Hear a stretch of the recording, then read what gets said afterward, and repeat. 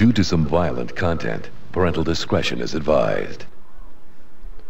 Hey all, Virtual Frank back with some useful tips. Today I'm going to explain desktop properties. Now many of you know how to change your wallpaper and screensavers, but some do not, so I'll explain it. The easiest way to get this ball rolling is to right-click on the desktop. Once done, choose Properties. This is the next window that you see. This primary window has to do with themes. Quickly put, this allows you to use preset themes for your desktop, like Bugs or Space.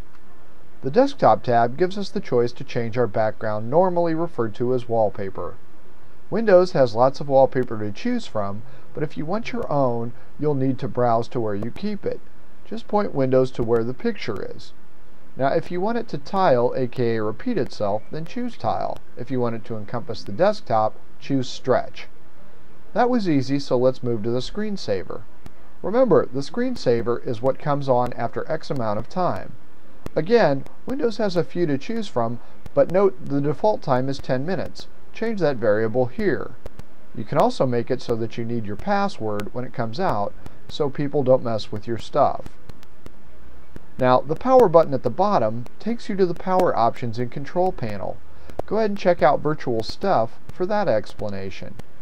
The fourth tab is Appearance, and here's a tip. Don't mess with it for right now.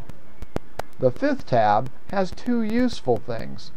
First, if you need to change your resolution for kid games, this is where you do it. You'll know if you need to because it will spit out an error message telling you to change resolution or color quality. The other useful point here is what kind of video card you have.